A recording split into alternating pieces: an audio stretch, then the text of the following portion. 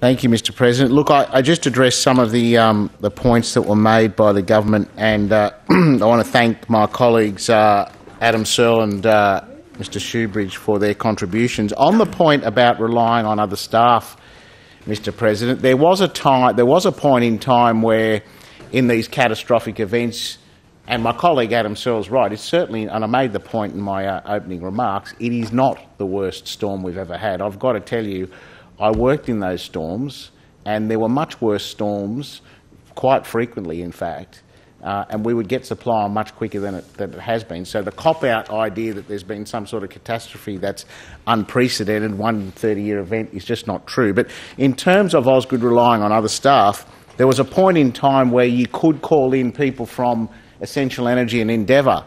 That capacity is no longer there because those organisations have been gutted too. In fact, Essential Energy, which your party, the National Party, did a deal with to keep in public hands, has actually been gutted under government ownership because they didn't have the minimum job guarantees. Notwithstanding that, Ausgrid has got the minimum job guarantees, but the internal document, which my colleague Adam Searle referred to, I'm happy to table it, Mr. President, says 3,238 full-time employees. Total headcount includes ongoing and temporary project roles, EA, meaning enterprise agreement, senior contract and labour hire.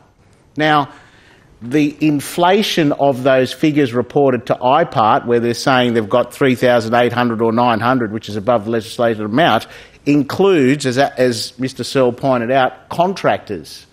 Now, I've got to tell you something.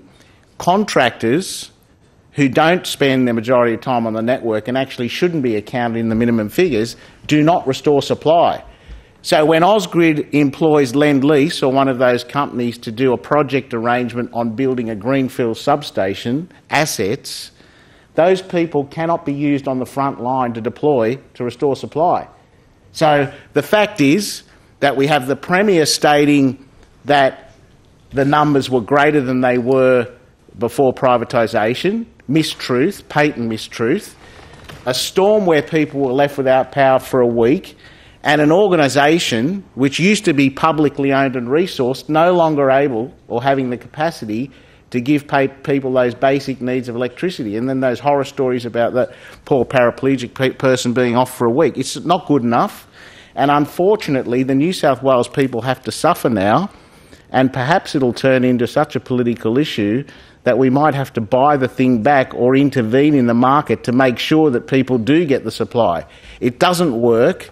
There is no competitive market in electricity out there. The only way to make sure is for the government to step in and ensure that those job numbers are there, so these organisations have the adequate capacity to restore supply. I commend the motion. The job numbers need to be retained and the job cuts need to stop.